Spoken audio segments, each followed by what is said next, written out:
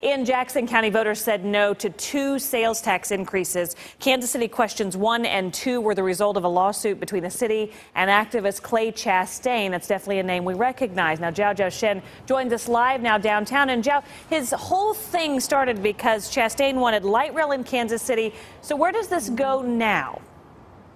Well, Krista, according to Kansas City leaders, this is where public transportation is going to go, eventually expanding the streetcar further down south. But Clay Chastain says he has a plan, another way he's going to get his light rail initiative on a ballot for voters.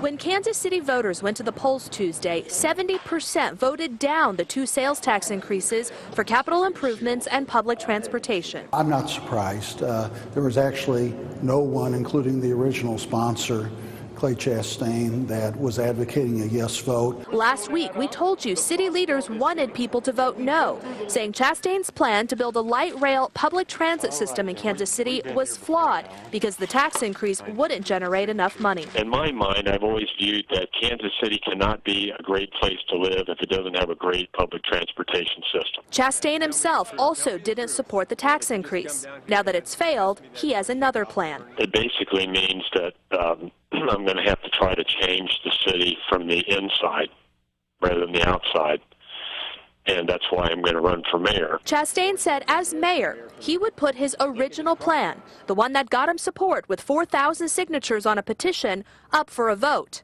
Meanwhile, the city has its own plans for better public transit in Kansas City. In addition to maybe a Max bus on Prospect, a Max bus on North Oak, I'd say expansion of the streetcar line south is a logical next step.